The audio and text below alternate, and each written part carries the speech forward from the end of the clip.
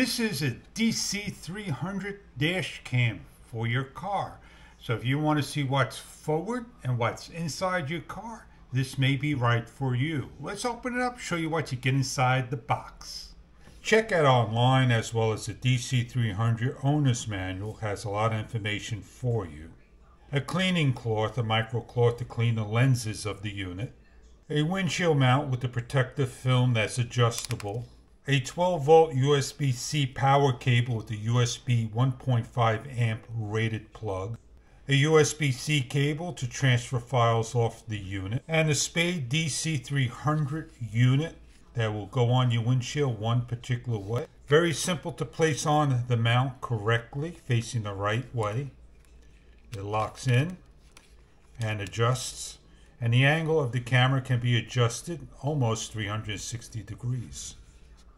On the bottom of the unit will be a number of buttons that will execute all the modes and features and functions and settings, and the screen will light up widescreen and it's not touch sensitive. On the side is a reset. You can simply press to reset your camera, and you're given a SDXC card located on the side. Let's remove the windshield mount, plug in the unit, it will automatically come on.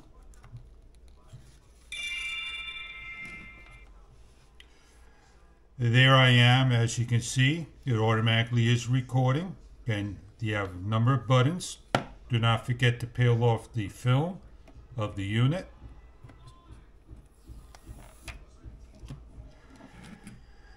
You're going to stop your recording by hitting one of the buttons. This is the mode button. It gets into the configuration of the unit, as you can see right here.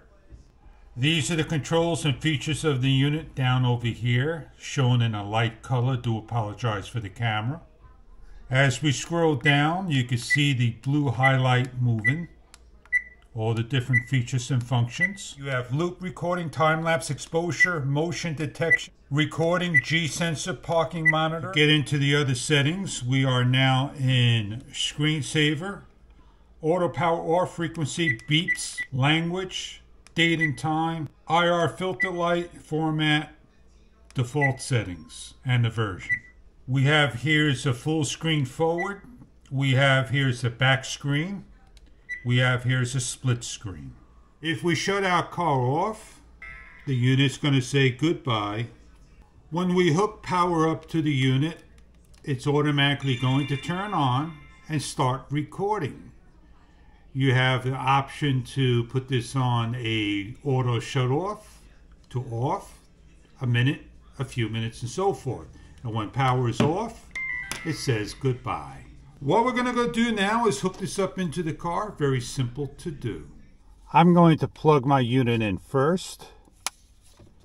I'm going to put my windshield mount on second. I'm going to place this out of my way by getting it off of the rubber right over here. Now I'm going to twist the locking mechanism, and then I'm going to place my cord around my mirror.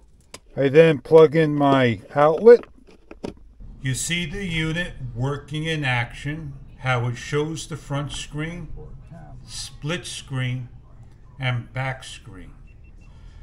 If you're looking to take a camera and capture somebody tapping your bumper, or not sure if you are parked correctly and you get a ticket at a meter, this product may help you document what you're doing.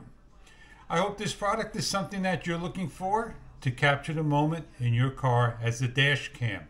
SPADE DC300 dash cam. Hope this product may be right for you.